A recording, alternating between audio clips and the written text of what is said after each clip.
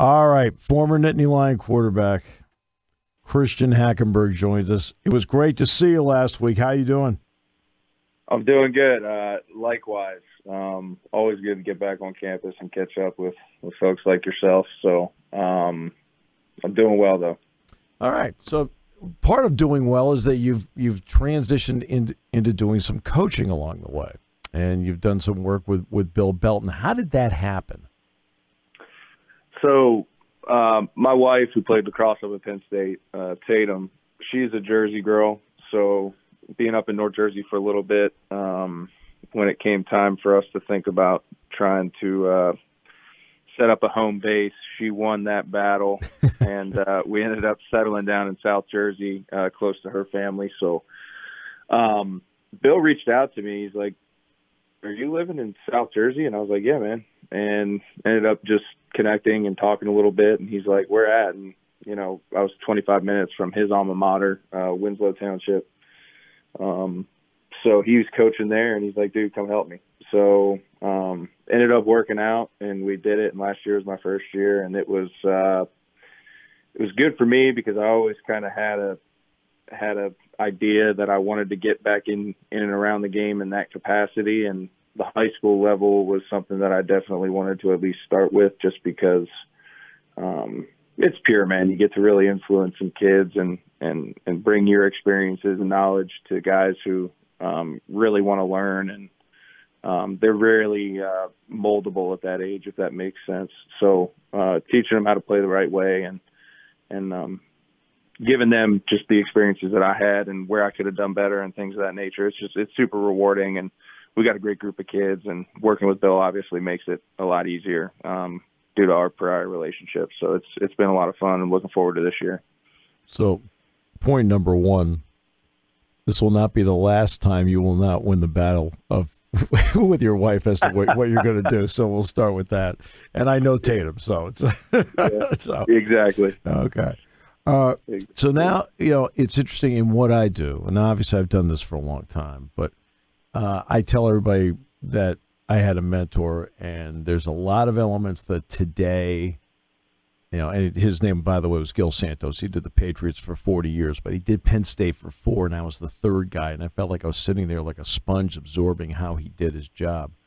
And there's still phrases I turn today, and there's ways I teach my class today that he helped teach me. So who influenced you as a teacher as to how to teach the game?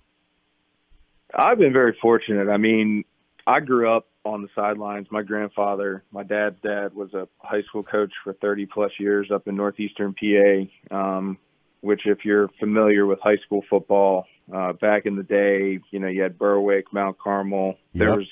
There was some really good football being played up there, and he was right in the thick of that. Head coach at Jim Thorpe and North Schuylkill. So between him and my dad coached when I was younger, back at his alma mater, Marian Catholic High School. So I grew up on the sidelines. So I got to see successful programs at a young age. And I was just always around elements of people. My mom was a teacher. Both my grandparents were teachers. So I was always around the element of how to impact people and how to get a message across and motivate them to get to that net result that you're looking for. So I think that definitely, having that at a young age, played a big role in it. But then all the coaches that I've been around, and credit to my parents, not just with myself, but all my brothers, youth sports all the way through high school, they made it a point to put us around the best people that they could. And they had both played sports collegiately and, had a good idea what good was. So, was just down this weekend right after the Coaches vs. Cancer tournament. My high school coach got inducted into our Hall of Fame at Fork Union. So just people like that and the relationships you build, you pick things up as a player, and then, being able to reflect on that now, those points stick with you. To your point that you just made about your mentor, those points stick with you, and whether you realize it or not, it makes an influence, and it drives the way that you do things and operate. So I've just been really fortunate since I was young.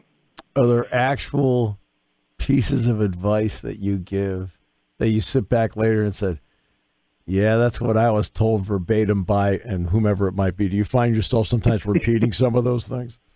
Yeah, sometimes I have my the one who like I said, I think just because of the age, and again, part of the reason why I coach high school football is my high school coach, Mickey Sullivan. Yeah.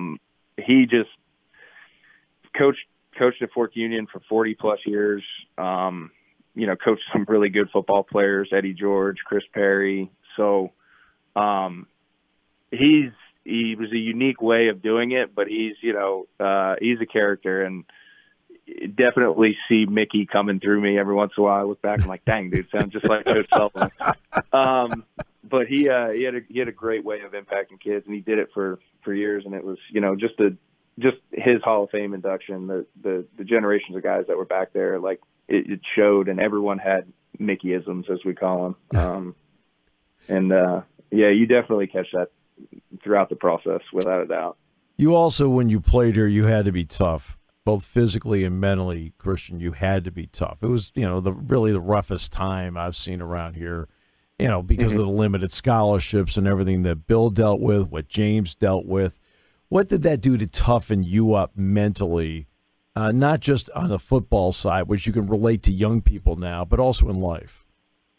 Well, I mean, that's the funny thing is to me, sports are the greatest teacher of life.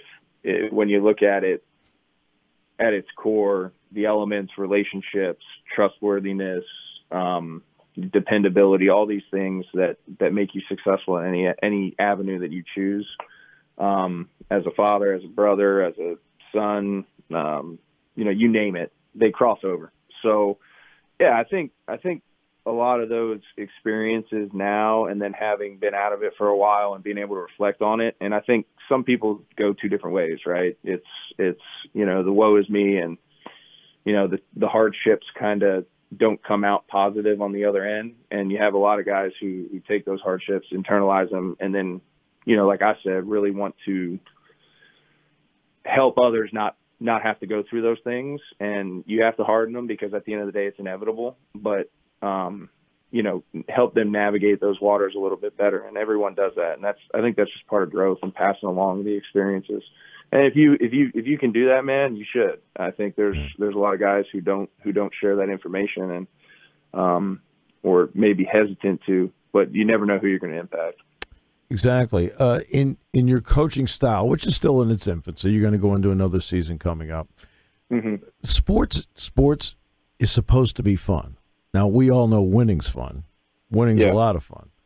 But what do you do that you picked up along the way that during the course of a week, maybe during the course of a couple of weeks, where you make it fun for your players? What have you come up with just so that you can bring out the enjoyment of the game with them? Well, I think now, the landscape's changed so much, especially in high school sports. There's so much pressure on these kids to be results oriented. Whether it's chasing a scholarship or whatever, but getting them to embrace and love the process has been something that I've really focused on, and portraying it in a way of a guy who has been there, done that, and has made mistakes and has also done it correctly in some ways. And it's funny because Bill and I are kind of opposites. Like, Bill's fiery, and you'd laugh because of how quiet he was, but he's a very fiery, like, in-your-face type of personality, whereas I'm much more similar to how I was, and I think you can attest to this on the field and off the field at times. When I speak, it's because something needs to be said, but I try to be the steady rock on the ship. Agreed. Yep. That's kind of how I take that, and then, like I said, just being able to find creative ways to connect with the kids. And it helps, like, obviously having played where I played and had the experiences that I've experienced, that just helps, face value when the kids get introduced. So like, oh, wow. So the credibility's there, but then it's about really developing those relationships and figuring out what makes each of those kids tick. And to your point, there's a lot of ways to do it, but I try to make the high school game as fun as it can, because like I said, it's media pressure and pressure of expectations and things of that nature, I think should stay out of high school sports. I think they should play 3 sports, as many sports as they can, as long as they can.